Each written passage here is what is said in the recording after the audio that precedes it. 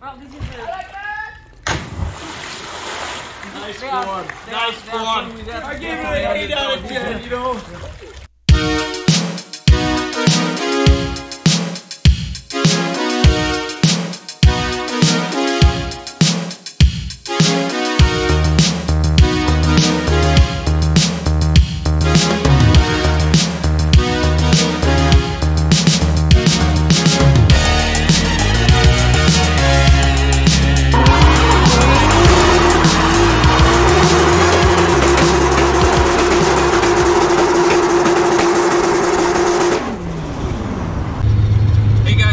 Today's video. I'm sorry about the audio quality, but I'm in a loud truck. I've been driving non-stop, and so I can't really stop to make a video, so I'm just going to do it while I'm driving in this loud truck. I did an audio check, so I know you guys can hear me, but it's just kind of annoying. I apologize for that. So, let's get into it. On the last video, I told you guys I have a solution for clutch kickers. I have a car to use for clutch kickers, and I asked you guys to speculate in the comments. And there's some really good comments in there. Some people suggested Drift HQ rental, Zach's Klutch Kickers rental, a car from Adam. A few people actually reached out to me and offered to let me drive their cars. I really appreciate that. I appreciate all the comments I've got from everybody. We're good. I'm running out of gas. I appreciate all the support, all the everybody that like personally reached out to me. I have not had time because I'm driving to respond to every single comment and every single message. I'm not ignoring you guys. I'm just not able to keep up with everything, all the messages rolling in and all that stuff. And social media, I'm just trying to do as much as I can. We're actually in a big hurry to get to St. Louis. I'm already late as always.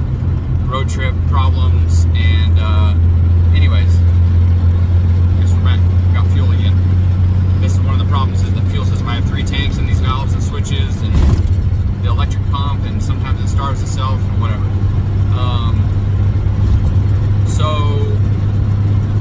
I want to thank especially Mike Midiat because he was going to let me drive the S14 that he had just finished. Farouk was going to drive it, but I don't think Farouk booked a ticket in time. I think he had a couple other people lined up that wanted to drive it, but when he found out about my situation, he said, you know, like him and I have talked about in the past, I've always wanted to drive that car. Nick Castleberry drove it last year with the V8. Now it has a 2J. That car's got some sentimental value to me because we had it at my shop for a while and worked on it while U-Haul had it. I hauled it around the country, and so the fact that Mike has it and he's been working on it, and now it's back with the 2JZ, there's just something cool about that. And so he said, you know, you can drive it. Some of the problems were it wasn't finished, it wasn't tuned. He's working on it actively. He's like, well, I got to do this and this and this and this and this, which sounds doable, but it was up in the air, right? So for me to drive all the way across country for a strong maybe was good enough, but I had some other offers roll in that were more concrete. So Kelly, my good friend Kelly, also called me, and he offered me his S14, but there was no time. It needed a turbo and a turbo manifold, and we had like hours, not even a day. We had hours, and it just wouldn't have happened. So I appreciate that, Kelly. Some other people reached out to me. I'm not going to name everybody individually, but some of the cars weren't caged, some of them weren't tech ready, some of them weren't competitive.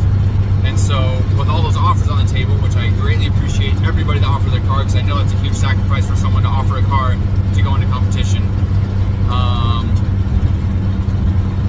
When I found out about the crash, I was actually on my way to Portland to pick up some cars from Trenton to haul to Florida. When Trenton found out, he offered to let me drive his JZX, which is a pro spec car. 2JZ, 700 horsepower, quick change, dog box, great suspension, great steering, just a good pro spec car that's fast, has good parts on it, and I think it'll have no problem being competitive. And so at first I said, no, that doesn't make sense, and I started thinking about it. Well, that car is actually stationed in St. Louis because he left his trailer and all of his gear in St. Louis. Originally I was going to go south to to Albuquerque and then over through Texas. But when we made the decision to drive Trenton's car, I decided to go north. Well, we have to go north, obviously, to St. Louis to pick up the trailer. Not the trailer, we're going to put it on the open trailer, pick up some spare parts, fuel, wheels, tires, all that stuff. So that's the plan. That's the big secret. We are driving Trenton's car. I'm driving Trenton's car. So let's talk about that. For one, I'm not super comfortable with right-hand drive. I have driven right-hand drive. I know how to do it, but I'm not comfortable. So I think I'm probably like 65 or 70% of my regular skill level is my personal like estimate of how well I can do in a right-hand drive. It's definitely a handicap of about 30% for me. So like in transitions or like, you know, those close tandems when you surge and handbrake and back on and off, that's what's going to be a slower reaction than normal, and all it takes is a split second to make the difference between winning a battle and losing a battle. So I'm a little bit worried about that. I don't have any time to test it before practice. As it is, we're going to get there like Thursday night. I was hoping to like find somewhere to just drive the car around and just like get comfortable sitting in there even without drifting, but it's not street legal. I had some options, but we can't do that in the middle of the night, and so it's not going to work out very well. Another thing is Trenton and I are very different in height, so his seating position does not work for me. I've driven his car a couple times. I've actually driven his car at Freedom Factory on Drift Week, and I was not comfortable in it, and I was afraid to get close to the wall on the bank. Luckily this isn't a bank track, or else I probably would have told him no, because I have experience not doing well in his car on the bank at Freedom Factory. But since this is just infield, I think there's a good possibility. So anyway, since my phone died earlier, I'm trying to finish my video. Basically, I'm gonna drive that car. I'm gonna do the best I can. I'm feeling confident, but not overly confident, if that makes sense. In my other car, I'm sufficiently confident. Like, I know the car, I know I can drive it well. In this car, I don't have that, right? I'm confident in my abilities, but I also know my limitations, and there will be limitations. So I'm really looking forward to this weekend. I'm really looking forward to putting laps down in that car, and I really want to thank everybody who sent me messages, everybody who reached out. I really want to give a special shout out to Trenton for letting me pick up his car and take it down there. I'm also going to be using that car for the Riverside 50K, so I really hope I get some good practice and get comfortable with it. But that's it for this video. Thanks for watching, guys. We've had nothing but car problems. I haven't vlogged any of that stuff.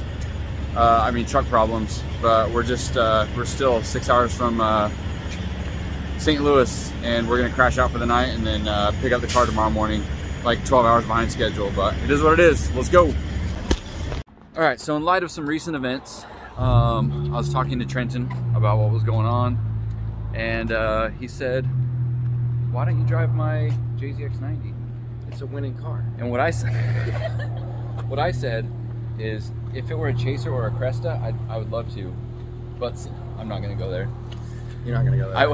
I'm literally giving you an opportunity, a lifetime. So Trenton's car is 2JZ, 700 horsepower? 750. 750. Without the nitrous. Dog box. Quick change. Figs. Quick change, which is perfect for that track because the Yep. gearing's always a little bit different. Rear mount rad. I've driven it before. It's not a whole lot different than when I drove. A little It's bit. a lot different. Yeah. It's But it's the same angle kit. Yeah, same angle kit. So I'm not an expert in right-hand drive, but either way, I really appreciate it. That saves my weekend. In a really bad situation, there's sometimes light at the end of the tunnel, and I appreciate that. Thank you. If you scratch Mona, I'm on a flight ticket right down there. So it's Klutch Kickers, and then he's got St. Louis after that. So the car's got to survive, which it's well built. It's a solid car. It's got all the right parts on it. And it just can't crash. And to the benefit of both of us, now you're coming to FD with me because you got to bring my car back to St. Louis anyway. That's right. So now this is all working out. So I've got 2 cars that I'm transporting for Trenton, and so now I'm going to stop in St. Louis and pick up his other car.